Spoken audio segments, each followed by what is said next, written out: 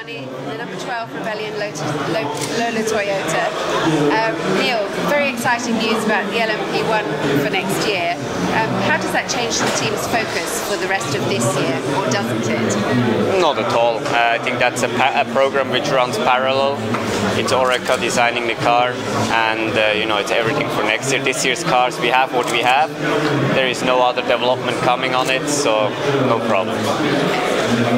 Tell us about your preparations for Le Mans. We read somewhere that you wake up in the night and play on a PlayStation to get used to interrupted sleep. Is that right?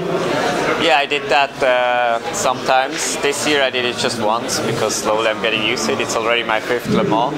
But at the very beginning I did it actually quite often because it's just something I'm not used to. I'm not a guy who normally gets up in the middle of the night or goes late to bed. So it's really something against my normal rhythm. So I thought, well, better get used a bit to it.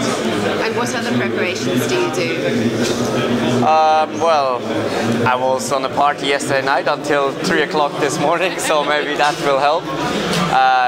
No, in the end, it's just the most important is to come very well relaxed and enough sleep for the week, so that you have a lot of energy for the full week, because the whole week is very long. It's a lot of events and a lot of stress. So yeah, it's very important to come well rested. Best of luck to